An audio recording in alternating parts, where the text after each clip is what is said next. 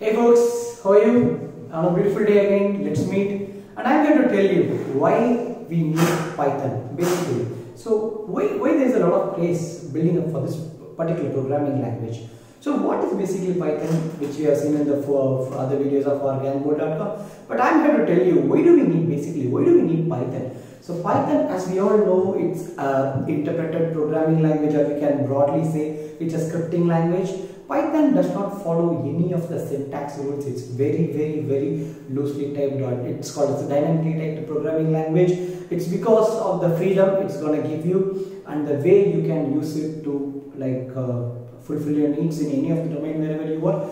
So why do we need Python especially? It's because of the syntax. It's very simple, and every single guy who has not been a pro coder or who has not much exposure, has not got much exposure to computer programming, can step in and learn this programming language with very ease and comfort, because if you are just good at the very basics of English language, all the keywords whatever you use in Python is just simply to follow what has been used in English programming language. The keywords are same as like English. It's like when two of you are interacting, how to do this, put it in a for loop and just print it 10 times. That's how the same way Python works. You just put it in a for loop and just print it, just 2 lines of code. However you talk or explain to people in English language, the same you're going to implement in the editor, and when you compile and run it, it's going to give you the result. That is the power of Python.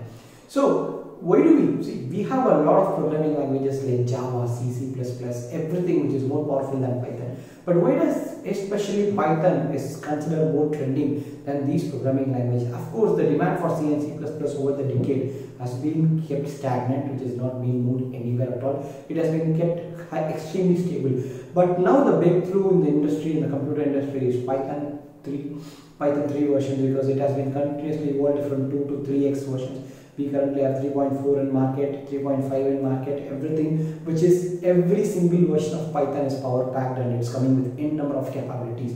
That's what we are going to talk about. Why do we need Python for data science? Why not any other programming languages like Java, C++? It's because of the inbuilt library, and the power of the library is what we have inside, because our higher objective is to solve the major problem, not the burden of your programming language.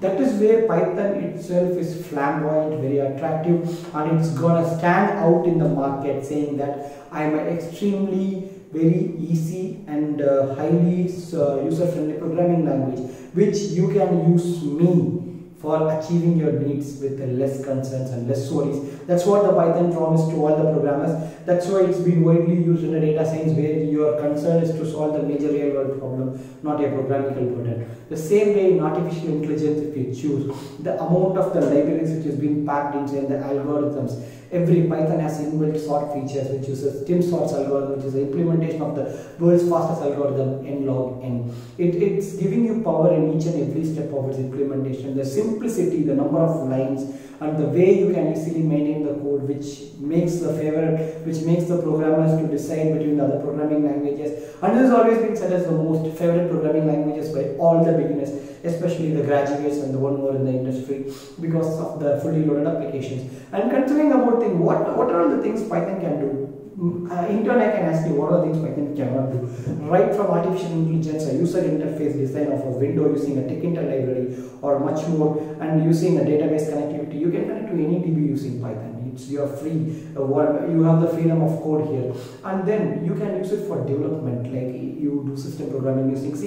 You do system programming or application or software development using C. And with the help of something called as Kiwi, you can even develop Android applications using Python. It's the same the replica of your Android Studio, how it is being used by Google. Kiwi helps you to build Android applications, and most probably nowadays Python development is not being such a wave in the industry. But Python, with the help of its testing framework called as PyTest and so many other inbuilt functions, with the support of Selenium and everything, Python gives you immense freedom on testing the end-to-end feature of any applications with proper debugging and logging techniques. Everything is completely power-packed with the help of your PyTest module. And then talking about machine learning, Python is still a very big leader in machine learning because of its ability to process and interpret data in a very technical and intelligent manner. And not only that, Python is very well versed, and Python is extremely strong and powerful. That's because Python is simple. Anything which is simple will always be powerful and great. For more videos like this, go to gangcode.com, visit our YouTube channel, subscribe for alerts. Thank you so much.